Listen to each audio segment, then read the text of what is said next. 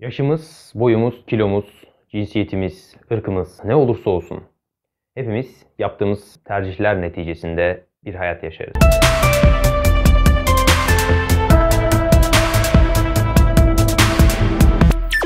Elbette her zaman aşırı durumlar vardır. Bu aşırı zor durumlar için bir şey diyemem. Ancak tercih etme hakkı olduğu halde tercih etmeyip de başkasının istediği, daha da kötüsü sevgilisinin istediği, arkadaşının istediği hayatı yaşayan, onların istediği tercihler yönünde yönlenen, ailesinin istediği aşkı seçen, hatta aşk bile değil.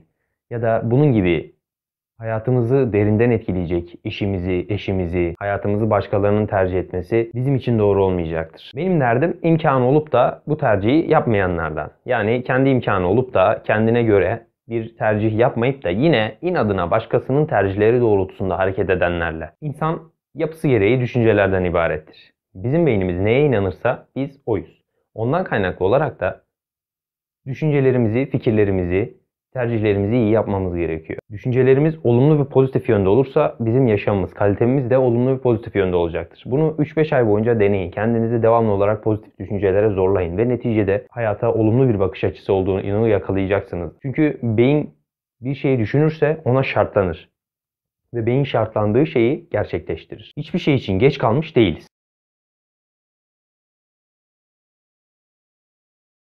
Bir şeyler için geç kaldığını düşünenler, Tolstoy'un bisikletini bilenler bilir. Bilmeyenler de Tolstoy'un bisikletini mutlaka araştırsınlar. Geç kalmadık. Sadece doğru zamanı bekledik. Herkesin bir işi yapması için zamanları farklıdır. Örnek vereyim. Amerika başkanları, yani yaşlarına tam bilmiyorum, önemli de değil. Ama Obama çok daha genç yaşta, 55'li yaşlarda devlet başkanlığından emekli olurken Trump 70'li yaşlarında falan görevi devraldı. Yani bu demek oluyor ki herkes aynı yaşta aynı şeyleri yapmak zorunda değil. Herkes 18 yaşında üniversiteye girmek zorunda değil. Herkes 22 yaşında üniversiteyi bitirmek zorunda hiç değil. Elbette çok da gecikmese üniversite konusu çok daha farklı. 40 yaşında da bırakmayın hayatınızı etkileyecek üniversiteyi ama illa da 22 yaşında mezun olmayınca da ölmeyeceksiniz. Bir de şu geçmiş konusu var. Geçmişe yapılacak hiçbir şey yok. Artık uğraşmayın şu geçmişe. Geçmişle uğraşmak kadar berbat bir iş yok. Dersini çıkarırsın o geçmişten ve yoluna devam edersin. Sanatla, sporla ilgilenmek istiyorsan ilgilen. En önemlisi bunlardan herhangi birinin branşına sevgi duyuyorsan, örnek veriyorum keman çalmaya, gitar çalmaya ya da atletizme, basketbola, özellikle sevdiğin bir şey varsa bunları yap. El alem ne dere, geçim derdini düşünme. Sevdiğin işi yaptıktan sonra sen zaten geçimini, paranı bir şekilde kazanırsın. Sevdiğin işi yap, hem mutlu bir şekilde yaşa hem de garanti bir şekilde para kazan. Çok saçma şeyler var devlet memurluğu bilmem ne falan. Bırakın artık şu şeyleri. İnsan sevdiği işi yaptığı zaman istisnasız parasını kazanır. Çünkü sen sevdiğin işi yapıyorsun. O işi geliştirirsin. O işi daha üst seviyelere taşırsın. Ve sen bu işi üst seviyelere taşırsan da ciddi paralar sana bir şekilde gelecektir. Hayallerini sakın öldürme. Dedim ya insan düşüncelerden ibarettir. Ve sen hayallerini öldürürsen yaşın kaç olursa olsun ölmüşsün demektir. Ölüm sadece fiziksel anlamda gerçekleşen bir aktivite değildir. Unutma. Doğru tercihler yap. Sana göre doğru olanı söylüyorum. Bedenine, ruhuna, değerlerine, dinine, inancına uygun olan tercihleri yap. Bunların hepsine eğer senin için uyuyorsa bu senin için doğru tercihtir. Doğru tercih kişiden kişiye değişir, unutma. Kimse senin için doğru olanı senden daha iyi bilemez. Çünkü seni kimse içten çok net bir şekilde senin kadar iyi tanımıyor.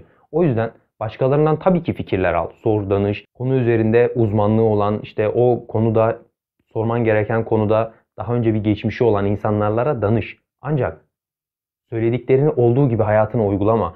Kendin için uygun olanların aralarından seç ve ondan sonra bir başkasına danış. Bir konu hakkında da sadece bir kişiye, iki kişiye takılı kalma. 5 kişiye, 10 kişiye ulaşabiliyorsan 20 kişiye. Günümüzde internet denen bir uzay çağı teknolojisi var. Bul birilerini. Bir üniversiteye mi gitmek istiyorsun? Bölüm hakkında araştırmalar yap. O bölümde okuyan insanları Instagram'dan, Facebook'tan bulmak çok zor bir şey değil. Mesaj at o insanlara ki dönmeyecek bir insan da zannetmiyorum. Dönmezse bir başkasına atarsın. Çok da önemli değil. Ama o insanlarla birebir bir konuş. Nasıl? Şu an bölüm nasıl? O bölümden mezun olmuş biriyle konuşmaya çalış. Bunu her konuda böyle dengeleyebilirsin. Bu konuda herkesin doğrusu kendisine göre ölçülür. Unutma sakın. O yüzden doğru tercih dediğimiz şey herkes için kişiden kişiye değişen tercihlerdir.